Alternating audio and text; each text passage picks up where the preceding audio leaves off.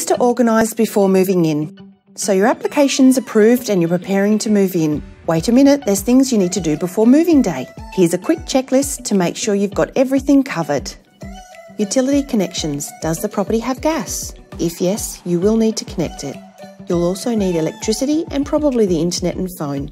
Unless you've checked no on your tenancy application for connections, in which case you better get cracking. A utility company should contact you shortly to organise this.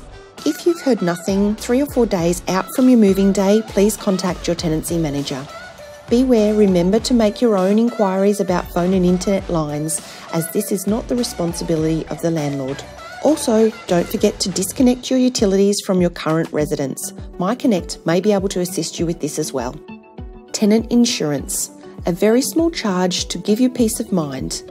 As a tenant, you're responsible for insuring your own contents. Even if your belongings, including your furniture and appliances, are damaged or destroyed through no fault of your own, you can't claim through the landlord's insurance. They cannot insure your contents. Things out of our control can happen. Imagine a flash flood, a fire from an air conditioner, or your burnt toast. You'll have to find other accommodation immediately, as well as buy replacement belongings at today's prices. You'll be surprised at how much it will cost. Tenant insurance is a must.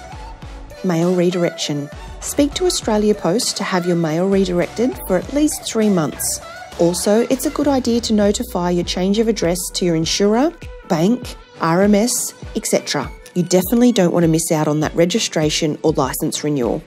Now that you have things organised, time to pack your boxes and get moving.